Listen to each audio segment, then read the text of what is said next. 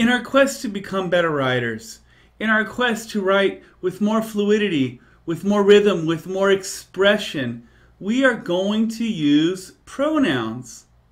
Pronouns substitute for nouns, and it gives us an option to write our sentences with more variety. If we didn't have pronouns, we'd really sound like robots. We would construct our sentences in the following way. Erik walks to the liquor store. Erik buys a bottle of Coke. Erik returns home and drinks his bottle of Coke. In those sentences, we're always repeating the proper noun Erik. Instead, we could have used pronouns. Pronoun means for a noun. In other words, a pronoun substitutes for a noun. And by substituting for a noun, we can write with more variety. Erik walks to the liquor store. He buys a bottle of Coke and he returns home. That sentence has much more rhythm than the preceding ones did. Now the pronoun stands for something that came before it. The thing that came before it is called the antecedent. Ante means before. Something comes before. The pronoun is referring to something that comes before it. The problem is when we're speaking, we'll often start off a sentence and we'll forgot what the subject is, and when we use that pronoun, we use a pronoun that's incorrect. Now here's an example of a sentence where the pronoun is correct, but it's still difficult to figure out what the antecedent is. Here's a pronoun, they. A good song, that could be the antecedent. That's the subject. Lends comfort to people. But here's another noun, and that's another option for the antecedent.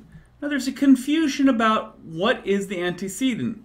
However, there's no confusion because here they is plural in number, and people here is plural number as well.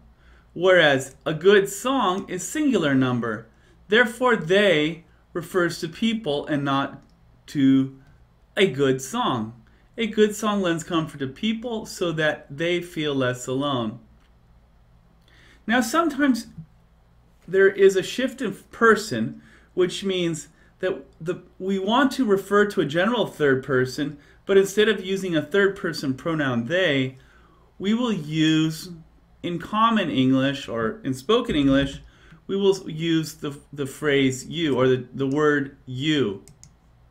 The problem with this is that this is a personal pronoun, whereas what is really necessary to refer to people is a general third person pronoun, they. The next problem that people have is a confusion of what the antecedent was. Again, this often happens. We'll start off a sentence, and then in the second part of the sentence, we'll forget what we're referring to. The peanut jar was empty, but Bobo was tired of nibbling them away. Here's the pronoun. What is it referring to? Well, there is only one option. It can only refer to the peanut jar. But this makes no sense. We can't nibble on a peanut jar. Obviously, what's being referred to by them, which is plural, are the peanuts within the peanut jar. To correct this sentence, we'd really have to rewrite the sentence and refer to peanuts in the first half of the sentence. This is more of a pet peeve of mine. It's the pronoun this. Often people will start off a sentence saying, this is the result of, or this means that, etc.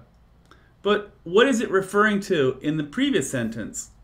The space shuttle came crashing to Earth. This is a result of? What is it a result of? An accident? The laws of gravity? Really, the sentence needs to be clarified with a new noun referring to the concept being presented in the previous sentence. The same thing with a sentence which uses which. The plane was grounded by a strike, which is what we had expected all along. What was expected? The plane, the grounding, it's not clear. In the case of using this or which, it's often necessary to rewrite the sentence in order to match the pronouns with the antecedents correctly.